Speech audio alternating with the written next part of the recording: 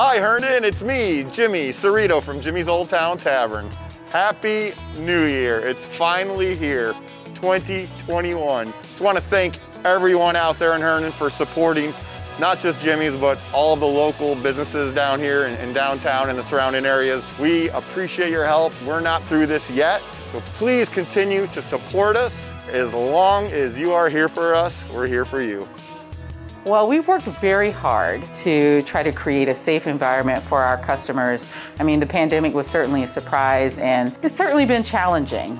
Overall in Herndon, I have seen that, all the businesses have been kind of rallying together to support each other. We check on each other. We make sure we're all okay because, this has been a very difficult time for the small business owner. But we've always been able to call on the Town of Herndon to support us, to help market us. And we're excited that they are definitely invested in our survival.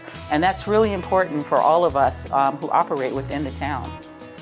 All the local businesses in Herndon has been very supportive of us. They've been buying local from us. During COVID, it's been pretty challenging. We do a lot of events and most of them have canceled, but we shifted our production to do PPEs with sneeze guards, face shields, and whatnot. It's been so nice to talk to a lot of the owners, especially restaurants owners.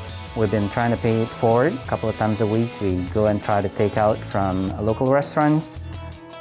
And unfortunately, we're not through this yet, so we're gonna keep moving forward and get through this and be safe. And don't forget, after the Spanish flu was the Roaring 20s. Please remember to always wear a mask, wash your hands, and enjoy each other's company from 6 feet away. Herndon is open for business. Herndon is open for business. Herndon's open for business. Herndon is open for business.